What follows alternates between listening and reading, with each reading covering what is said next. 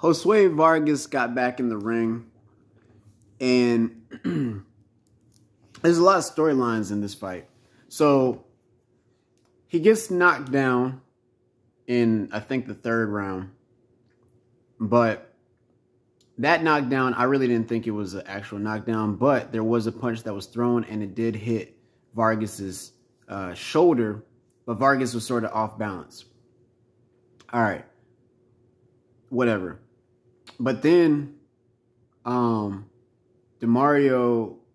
ended up catching Vargas clean with a real knockdown.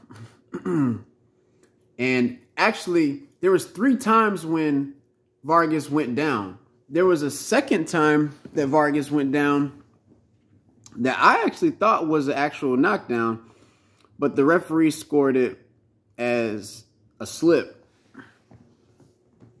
And it looked more of a knockdown than the first actual knockdown, but whatever.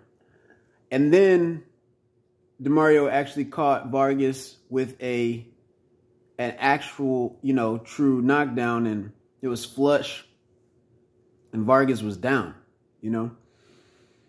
So at this point of the fight, Vargas is losing bad to me, my opinion. But then this dude, Demario, he comes through and bites Josue Vargas. Like, he bit him in the arm, like Tyson style, but like, yeah, he bit him. I know it's crazy. But he bit him, right? So he bites him in the arm. The referee takes a point off in the same round that he got the knockdown, that he scored the knockdown. So it sort of negates the knockdown that he got. Yeah. Then it was just like Vargas just went back to boxing. Anything spectacular, but just, he's a prospect. I mean, he's still... He has good style and everything like that. Nothing crazy. It wasn't anything. And he still was getting caught with stuff. So Vargas is really not good like that. Like, I don't want to say he's not good, right? But he's just, his chin has problems, has serious issues. And for a southpaw, he should be given a lot more problems to fighters than what he's doing. And this was his first fight back, so you would think that they would find a fighter that would be easy, but oh man, this was Anyway, I don't know what to make of Vargas anymore, to be truthful. But I think that Vargas has to figure out the mental piece.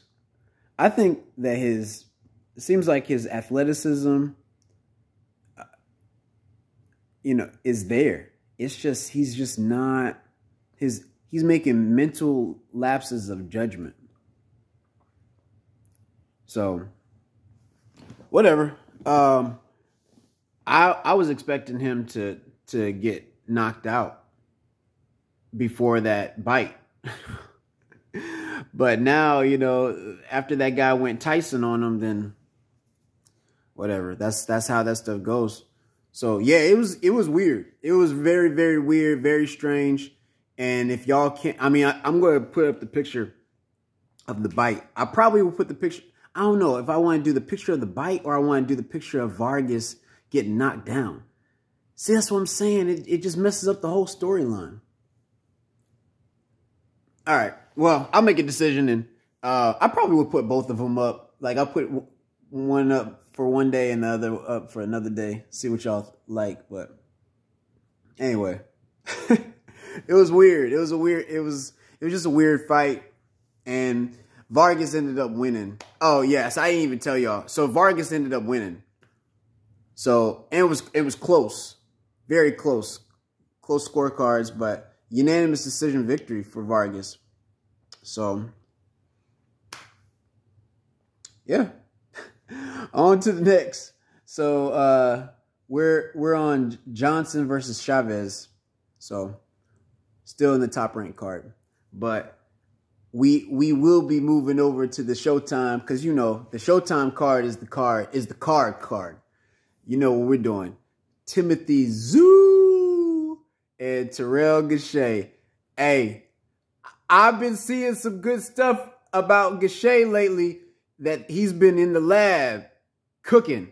So we're gonna see, man. It might be some gumbo going on. And I don't know if we're gonna be going down under when it comes to this fight. I don't know. Hey, but to all the Australian fans, y'all been supporting your man. So you know, big ups to y'all.